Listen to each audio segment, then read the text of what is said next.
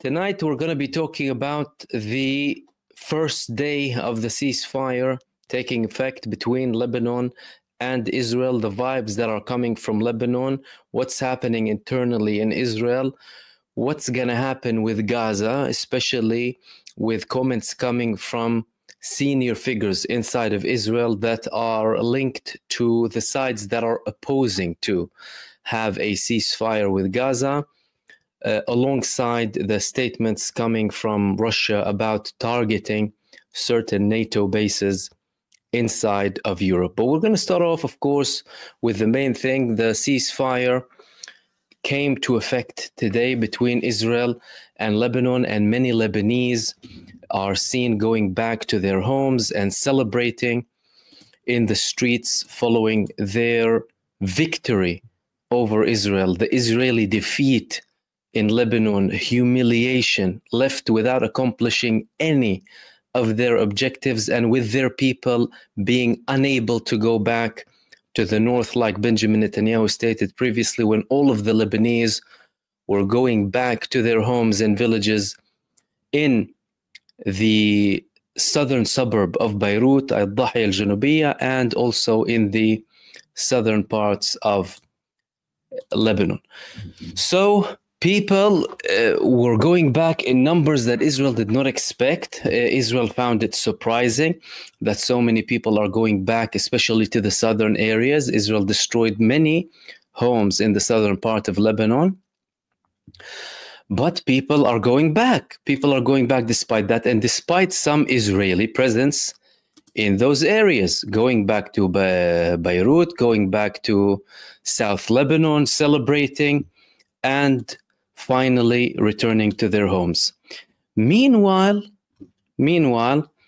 Israel is, of course, trying to downplay everything when it comes to the accomplishment of Hezbollah, stating things like, we destroyed their biggest missile bases, and, you know, their celebrations are fake, alongside many other statements coming from, well, mainstream media, some mainstream media, and some people who are leading figures inside of the Israeli establishment. But what we can see is evident. People going back south, some of them blatantly supporting the resistance as well.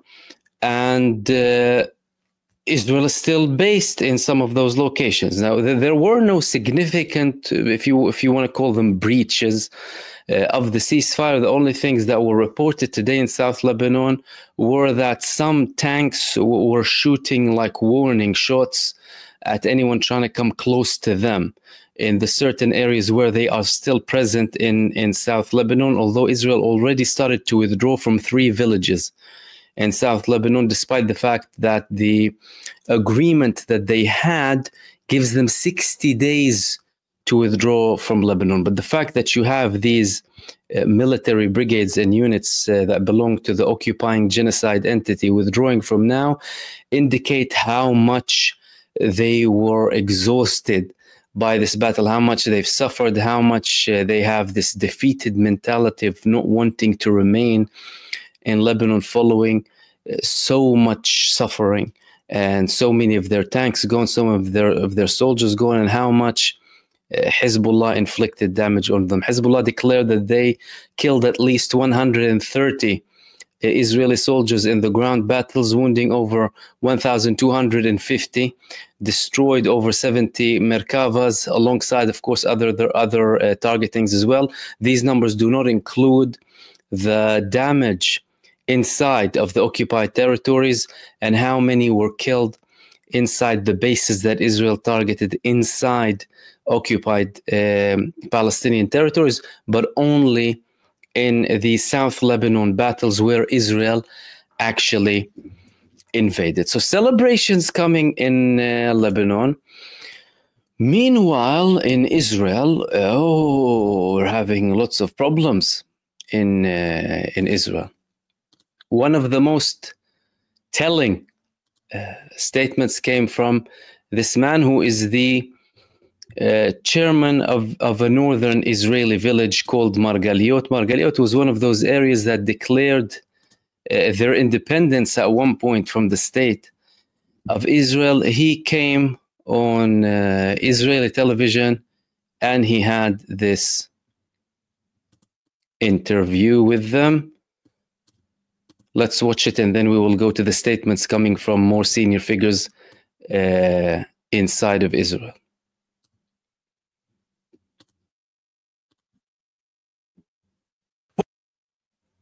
פה ממשלת ישראל עושה את הדברים בידיעה. ממשלת ישראל באה ומוסרת את תושבי הצפון לידי החיזבאללה.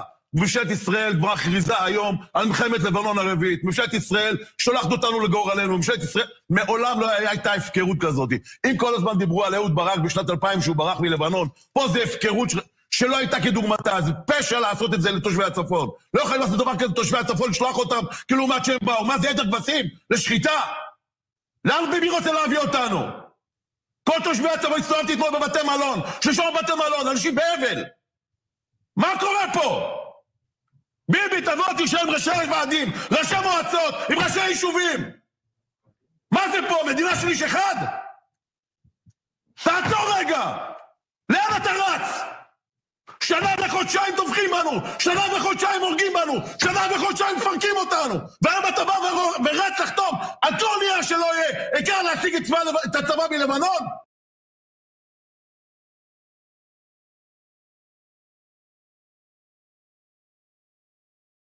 So this is basically the head of the Margaliot settlement in the north, that, like I said, they declared that they actually cut their ties with the state at one point when there were more people talking about independence of the northern part from the central government after what they said, the neglect. After the neglect coming from the Israeli government against them, they are not able to go back, and Hezbollah are targeting them every day. So they're very frustrated with what's happening, especially with the fact that you have the Lebanese being able to go down to their villages back south in Lebanon, whereas the Israelis are not able to go back to the northern parts of Israel. That is for at least the initial phase of the ceasefire, which is 60 days. And these 60 days are very telling. Yesterday, we were talking about the fact that Hezbollah could have potentially added this as a condition, in effect, to continue the pressure on Israel, albeit without direct targeting, as in direct missile launching or fighting between them and Israel, because this is what it leads to.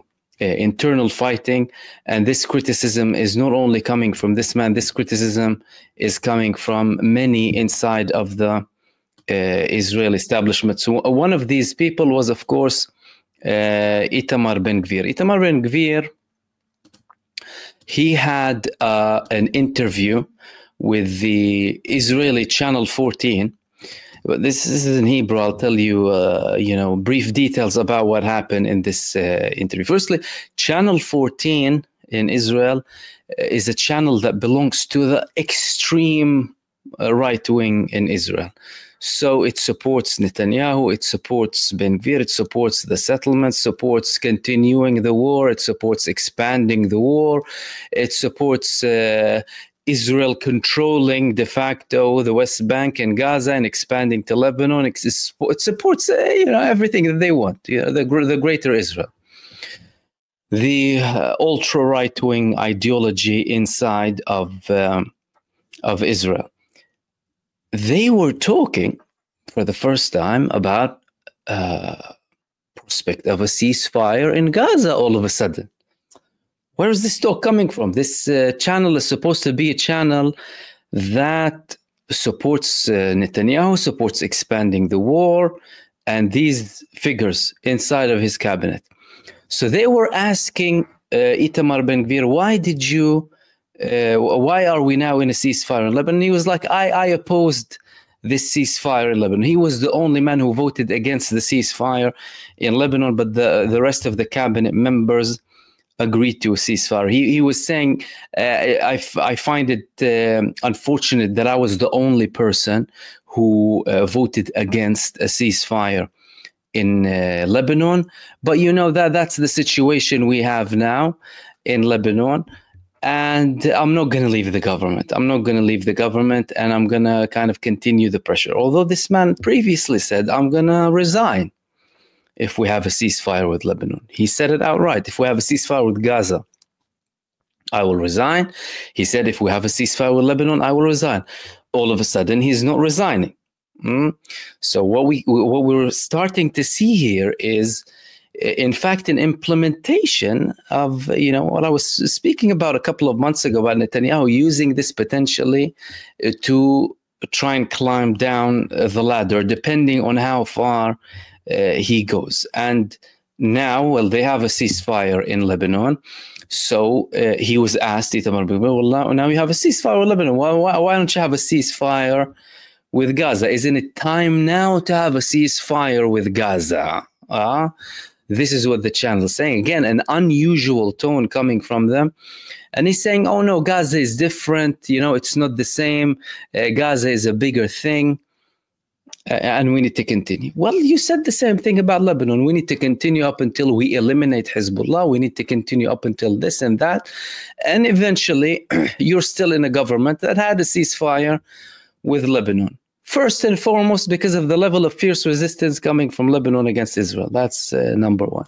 But there are many other contributors to that too. But the main thing is the fact that Israel is still getting a beating and suffering internally from what's been inflicted upon them by the resistance.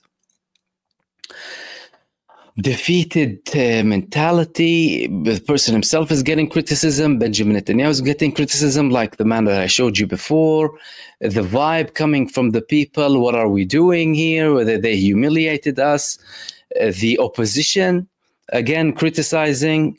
All of the opposition almost criticizing Benjamin Netanyahu about how much of a shameful submission agreement, they're calling him a submission agreement to Lebanon it is. Benny Gantz, people in the military or were in the military, well, Benny Gantz himself, he was the chief of staff. The other man who was the chief of staff, and he was previously a member of the war cabinet, Gadi Eisenkot, he also criticized the ceasefire with Lebanon heavily as well. So we're having a clear picture here of who won and who lost in this confrontation with Lebanon, at least since the escalation. Because before, Hezbollah declared we were supporting front with limited attacks on Israel up until they have a ceasefire with Gaza, up until we reached the stage where, and Hezbollah were of course trying to avoid reaching an all-out war with Lebanon. They succeeded with that up until 2 months back. This came simultaneously with the increased pressure internally on Benjamin Netanyahu. So he had to escalate so that he can take away some of that pressure so that people can start focusing on Lebanon, sending 5 divisions up north, you know, enough divisions to go into what? Central Lebanon. But well, almost the same number of the Lebanese army, the whole of the Lebanese army. They have about 80,000, 90,000 soldiers in Lebanon. 5 divisions of Israel consisted of over 60,000, 65,000 armed soldiers for the Genostate. So they faced massive humiliation from Lebanon. And now they are, well, at least the media that is supportive of Netanyahu, supportive of this man, now they are slowly trying to talk about the prospect of a ceasefire with Gaza. It's as if everything is already arranged and understood, but there are certain steps to be taken up until we reach that stage so that Israel is not seen to be as the country accepting all of a sudden a ceasefire with Lebanon and a ceasefire with Gaza at the same time without achieving any of their military objectives, because it would be looking like a much bigger failure than what it is already looking for Israel, by the evidence on the ground, by the fact that we are still having resistance against Israel from Gaza and from other fronts too, and by the fact that they are struggling very much internally. So So we have that, of course, when it comes to Lebanon, but the war in Gaza hasn't officially stopped. The war in Gaza is still there. Today, there were several interviews on a couple of Arab media networks with people from Gaza asking them, what do you think about the ceasefire in Lebanon? And all of the people were saying, we congratulate that. That's a great thing for Lebanon, and we hope that the thing is implemented in Gaza as well. None of them had any sort of negative talk or anything to say. They said Lebanon was the first country to participate and help us. They sacrificed so much for us. They deserve a ceasefire. However, we also deserve a ceasefire too now. And it looks like this might be where things are heading, again, even if it might be short-lived, or even if it's for a limited amount of time, because the scale of what happened in the past year is unlike any phase in the history of Israel previously. So we still have Israel committing crimes. In Gaza, they had an attack on a 5-story building in Beit Lahia housing women and children, I mean refugees. And reports said that over 100 martyrs from that attack on Beit Lahia. That's in the northern part of Gaza. So they are still targeting the innocent civilians, trying to apply more pressure on them, and taking all of their sadism. I mean, what Israel is doing is sadistic. It's pure sadism. You're talking about a psychopathic state that finds pleasure in the torture and suffering of other people. And that's why they are trying to inflict as much damage on these people already suffering, innocent people, through this genocide and mass starvation campaign. But despite all of that, they're unable to touch the Palestinian resistance. And I mean, we were talking about Beit Lahia. This was a video coming from Al-Qassam brigades in Beit Lahia. That's one of the most northern parts of Gaza, by the way. One of the most northern parts in Gaza. Targeting machinery and tanks of Israel with their own produced Yasin 105 RPG launcher and RPG warhead.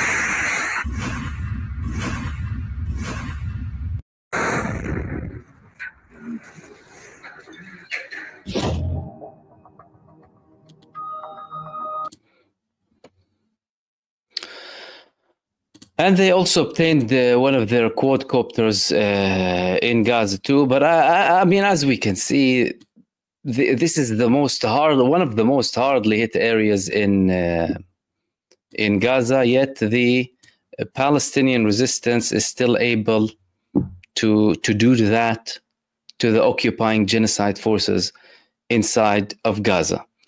Netanyahu was saying that we want to continue this campaign to apply military pressure on Hamas. Of course, his declared main objective is to eliminate the Hamas. However, he's nowhere near that. The only thing he's doing is eliminating his soldiers in Gaza in those locations that are most hardly hit. We're still having attacks on the Israeli forces, occupying forces present in Rafah, conducting mass terror in Rafah. And the Palestinian resistance is still targeting them there. Every time they have any limited invasion into one of the territories they were in before, again, on its own, a fact that indicates that they have failed in their military objective against the resistance, because they have to go back. Well, why do you have to go back?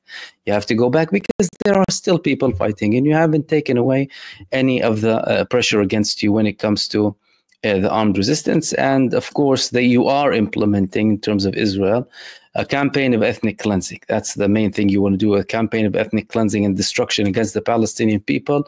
And even with that, you're failing. People are still, even in Gaza, despite all of the beyond horror scenes that are happening in North Gaza, deciding to remain in the north.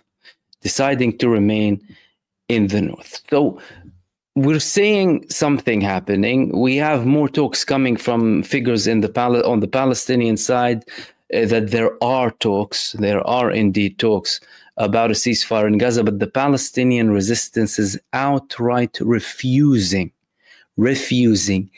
any ceasefire that won't include ending the war, a complete ceasefire, withdrawing, the Israeli genocide terror forces withdrawing from Gaza, alongside their other main conditions, allowing all of the people back everywhere in Gaza, then getting all of the aid in, and then, of course, rebuilding Gaza. The Palestinian resistance, from their perspective, there are no halfways. They've tried this halfway before. It didn't work. Israel restarted the war. They don't want to put the Palestinian people in the same position again. From their perspective, if we do have a ceasefire, it has to be a concrete ceasefire. And again, that position does not come from a side that is being defeated. That position doesn't come from a side that is weak. That position comes from a side that is winning, that is brave, that is heroic in confrontation, and is willing to sacrifice. And that's what we're seeing. Because there were several offers on the table that would include, a limited ceasefire, but again, nothing for the Palestinians, and only that, some of these prisoners of war, they need to be released. And that's something that the Palestinian side is not going to be accepting. Which leads me to, well, I just wanted to share one thing with you before I go to the last point. You see, there are many people who talk about, the Judeo-Christian nation, right? The Judeo-Christian values, trying to, from a Christian perspective, falsely claim that these people are God's chosen people, and, they are our allies, and but this is what they've been doing in Lebanon. So we had this video being published of depraved genocide soldiers going to a church in Lebanon and pretending to have a wedding.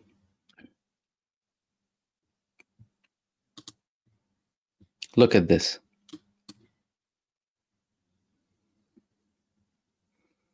Look at what they're saying. It's translated in English as well.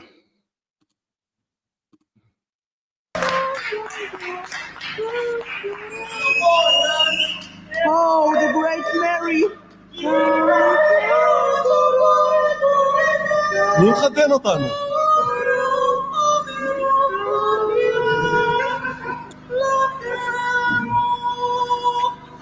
קשו אליו.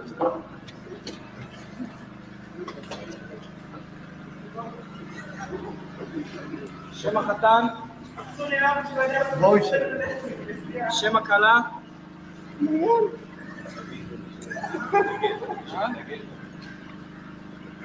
טוב, הגענו לערב הזה.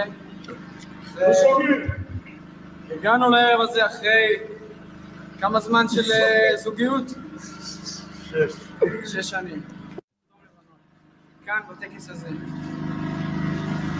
הרי אתה מוכן לשים את כל... אני מתנגד! אני מתנגד! שקט! שקט! סולין, אני אוהב אותך! אני אוהב אותך, סולין! אני אוהב אותך!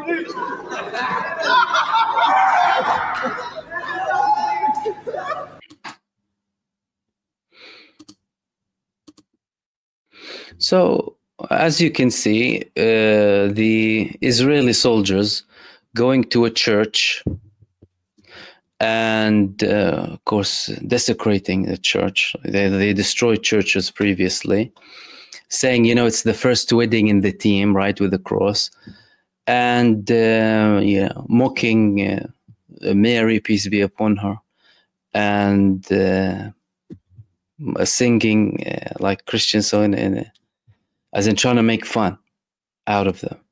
And they've done, of course, many things like that in mosques as well. They destroy them, you know, on a repeated basis. It just reveals the true nature of these people who, you know, who some are trying to convince us are innocent, you know, peace-seeking people trying to defend themselves. What was it in the church here that was threatening them? And why were they mocking it? And why do they do all of these things constantly and repeatedly, you know, mocking people in their houses and, you know, it's weird type of behaviors, you know what I mean, that reflect the level of sickness and sadism in these people and what they do.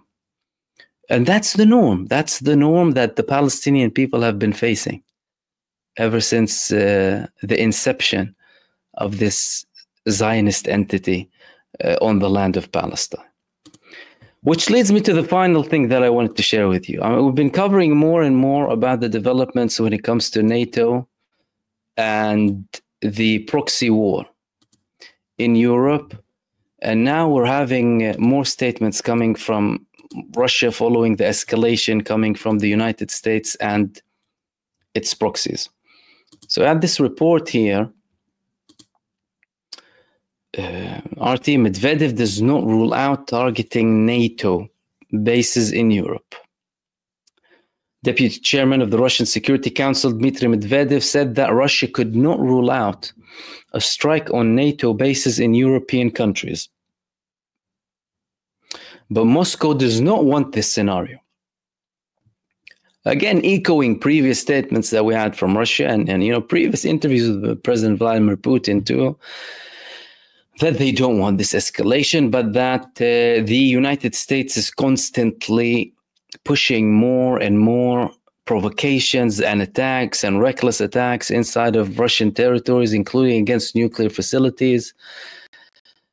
And now we had the missiles, of course, and there's more talk about giving the Ukrainian troops fighting under Zelensky more weapons to target Russia. Although we were at a phase multiple times of almost reaching a ceasefire, but there are some people profiteering at the expense of people's lives in Ukraine. And they are, I mean, there's nothing to explain it but leading the world to World War III. I mean, the levels of weapons being used now by Russia and these threats, they should be concerning everyone and wake people up from their, you know, apathy. There's a lot of apathy in Europe. There is a level of apathy. I mean, there are people who are aware of what their governments are doing, but in general, you're talking about apathy. And like, oh, you know, we don't know, and yeah, you know, the government says so, so we'll continue. And this apathy, primarily due to the fact that Europe hasn't really seen wars for the past 80 years, leads people to, you know, have this false sense of confidence. Yeah, you know, it's not going to happen. It's not going to happen. I'm sure, you know, it's going to be sorted eventually. Oh, no, it's all, you know, too dramatic or too unrealistic. No, it's not unrealistic. It's real, and it's primarily due to the United States militaristic oligarchy and its proxies, and people profiteering of this war. And this is constantly escalating, and there are more reports now of European countries, well, NATO members, so NATO basically, the European arm of the United States administration, escalating further. We had the senior figure yesterday talking about businesses needing to prepare for war, you know, have batteries and have water and what have you. And, you know, I hope you have